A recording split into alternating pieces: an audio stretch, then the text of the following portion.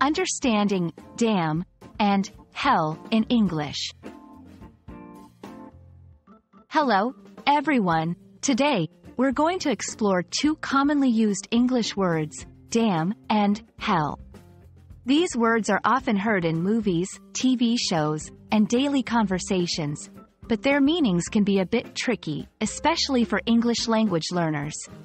Let's dive into their meanings, usage, and nuances.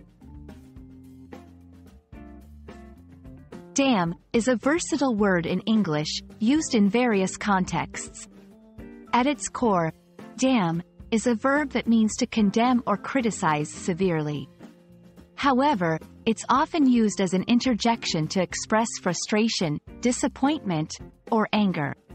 For example, you might hear someone say, "Damn, I forgot my keys," which shows frustration.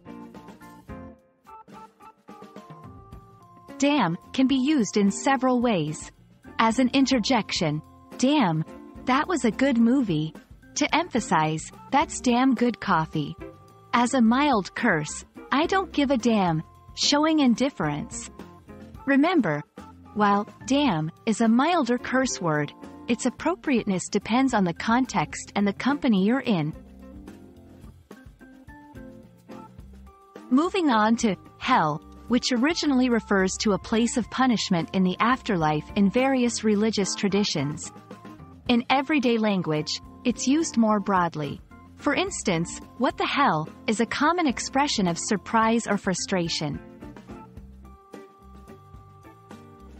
Like, "Damn, hell" is used in different contexts. To express surprise, "Hell, I didn't know you could sing."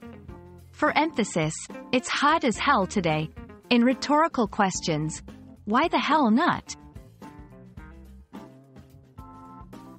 It's important to note that both damn and hell can be sensitive words, depending on cultural and religious backgrounds.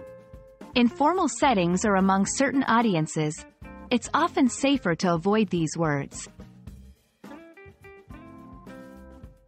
I hope this video has helped clarify the meanings and uses of damn and hell. Remember, understanding the context is key to using these words appropriately. Happy learning, and see you in the next video.